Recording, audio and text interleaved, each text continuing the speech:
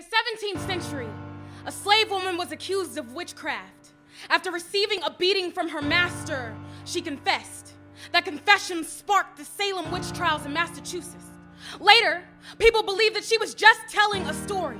Well, I can confirm, black girl magic does exist. I will admit that my seafood gumbo is a looking glass to another world. That's why I don't just share the recipe with anybody, baby. When I grew up, they didn't have Barbies that looked like me, so I played with voodoo dolls. No one talked to us black kids, so I played with spirits on lonely playgrounds instead. You could say I am a witch because I am dark and fly, or because it takes a lot of magic to exist as a black woman. Isn't it wizardry that I am 18, graduating from high school with no criminal history? Apparently, it's rare for a black woman to be articulate, so you are supernatural. They will call you mad black woman when you speak your mind because you've got a lot to be angry about. You have probable cause to become a black hole and consume everything in sight, but most days you build and do not break. They will try to break you down, girl.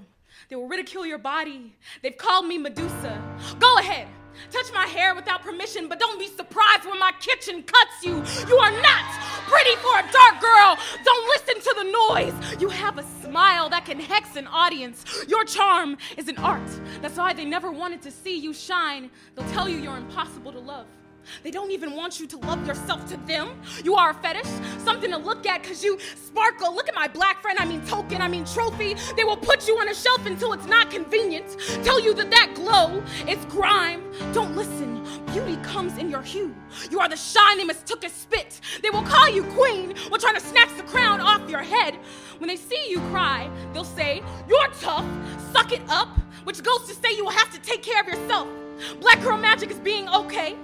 After belting the chorus, backstage, while the pretty white girl gets to show her face, they won't want you, just your voice, not that black, never that.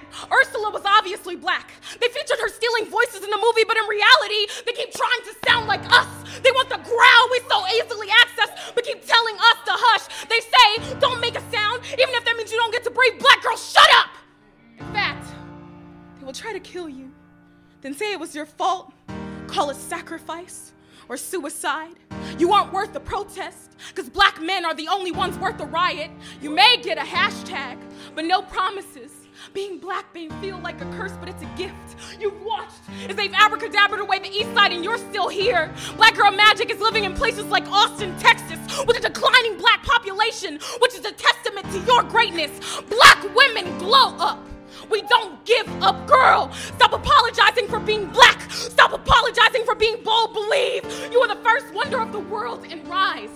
You don't have to see it or believe it, but I am magic. Understand this. You don't have to show them your sorcery.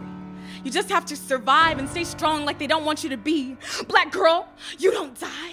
Black girl, you don't die. You thrive, and that's its own kind of magic. The thing is that just because we're magic doesn't mean we're not real.